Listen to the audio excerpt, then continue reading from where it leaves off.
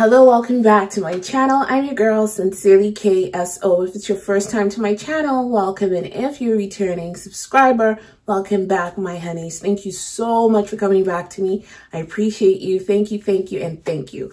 We've got a request, a reaction, and this is by Eddy. I Don't Want to Dance. I just did a reaction to one of his songs, Electric Avenue, and I went off on a rant. So I'm hoping this is a little bit more, you know, calm and enjoyable. So let's see how it goes. I Don't Want to Dance by Eddy.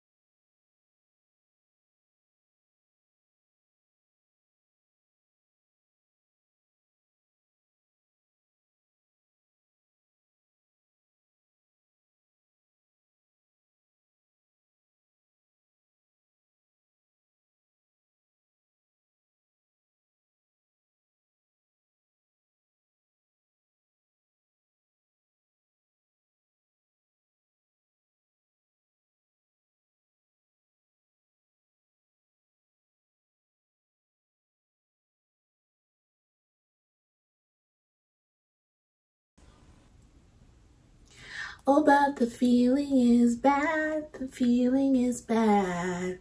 I don't want to dance. So he's singing about the end of the relationship. He doesn't want it anymore. He's moved on with his life. But she looked like she had a part to play in the demise of the relationship, the end of the relationship. And he kept doing things like she buried him in the sand.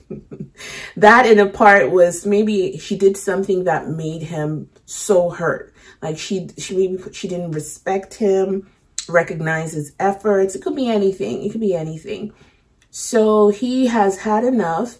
I love the part where he got on this little square box floaty, and he went out into the water, into the ocean, and she's standing there on the bank and she's like pacing back and forth, waiting for him to come back, and he doesn't.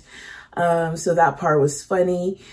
I remember there was another part of the house where he walked out of the house and she woke up maybe in the morning, early morning, and he was already gone. But she walked out and looked. But I like that towards the end, they were both on the floaty and he was playing the guitar for her. So it's like, I don't want to dance, but the music video says he gave her a second chance. That's cute. I'm good with second chances when a person, you know, decides to do better.